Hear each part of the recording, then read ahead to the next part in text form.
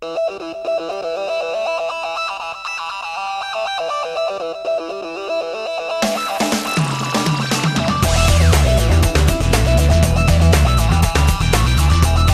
takes confidence and optimism to do it. When combined with innovation and persistence, the sky's the limit. However, if you push the boundaries too far, take too many risks and fail to do the correct checks, things can turn ugly and fast. And that's what happened to One.Tel, a startup telecommunications company which dared to challenge the established giants. The company flew hard, fast and high and took two famous media magnates along for the ride. But overconfidence and a lack of focus on business basics, including their accounting, saw One.Tel crash back to earth. The One.Tel story is a fascinating one.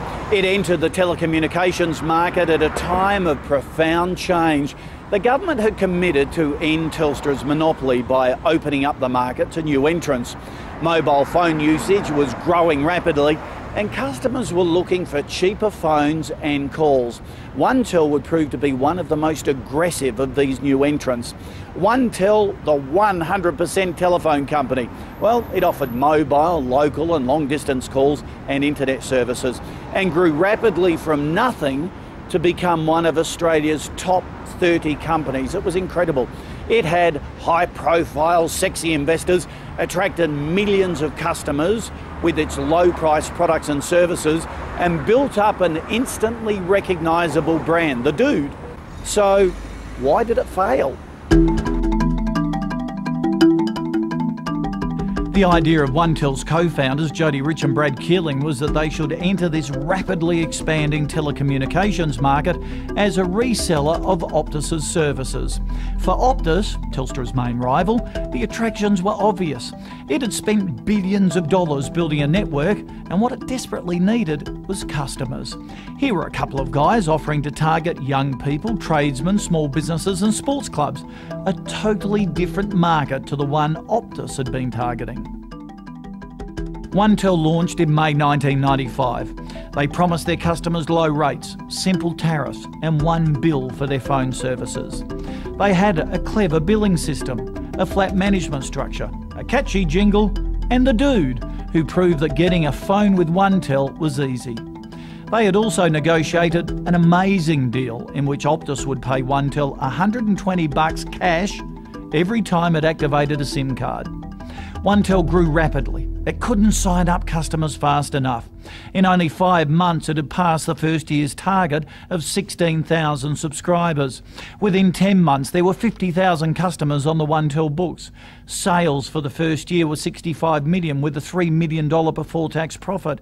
In year 2, Optus negotiated to severely reduce the $120 cash payment system, but One.Tel still managed sales of close to $150 million and a before-tax profit of $7.5 million.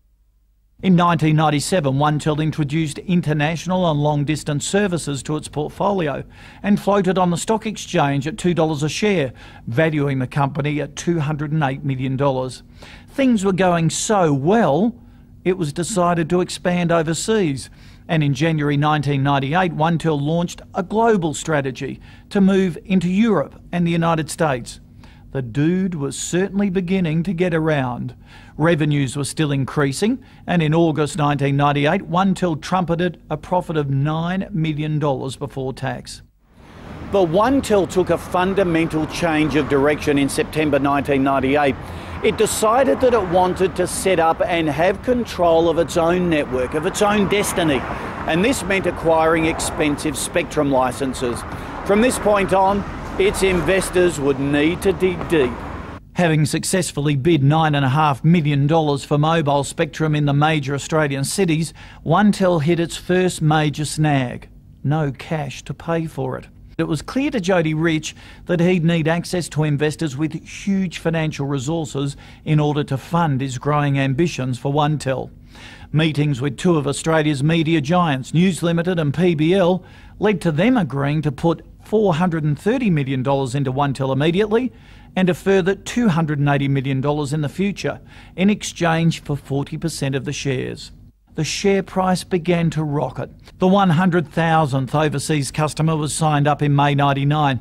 A $9.8 million profit was reported at the year end, and an opportunity to enter the local call market appeared.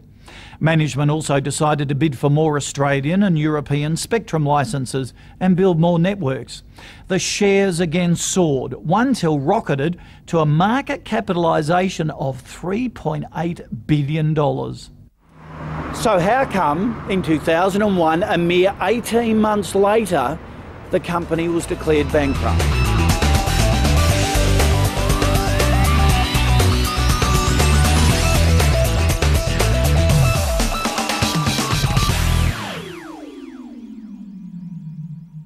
Well, it burnt a vast amount of money. It took money in at one end and shoved it straight out the other. It never made money. I mean, in all the years it was a public company from November 1997, it never made a real profit. It claimed to make a profit, but it was never a genuine profit. It just lost a fortune.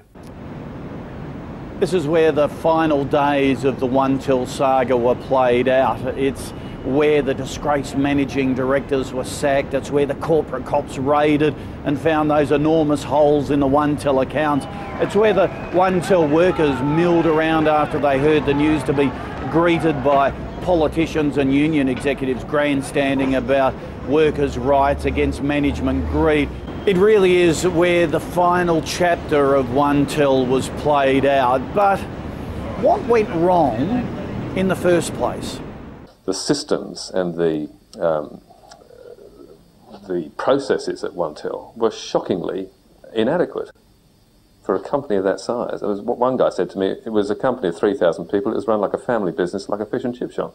It was one of the accountants inside the company said that to me. The real problem with One.Tel was that they tried to build a mobile network, which involved a gamble of $1 billion or $1.5 billion or $2 billion. Who knows what it would eventually have cost them. And they were trying to take on Optus and Telstra, who are guys with fantastically deep pockets, who have a sort of entrenched interest in the market, and they're going to make damn sure that no one takes their toys away from them.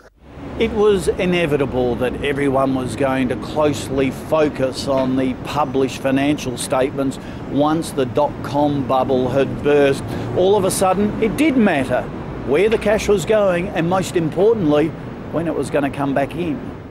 The inevitable end came for One.Tel when its major investors realised just how much more money had been going out than they knew of, how much more would still need to go out, and the worst part, how much looked like it would never come back. Lot number 25. Right, Pentium 2 this time, right? Pentium 2. The major investors may have lost nearly $1 billion between them, but other investors lost fortunes too. So have many of One.Tel's suppliers. One.Tel employees lost their jobs, and Australia lost an aggressive competitor in the telecommunications market. So what obvious lessons can we learn from One.Tel's demise? Well, it seems clear Jody Rich and Brad Keeling spent too much time promoting and expanding One.Tel and not enough time concentrating on its actual operations and business systems. There was inadequate business planning. Internal controls were poor and ethical qualities and values a little questionable. One.Tel's accounting procedures were undermined. The basics of business were treated in a cavalier fashion. They lost sight of their cash flow and financial performance. They failed to manage receivables and liabilities. Very expensive mistakes to make.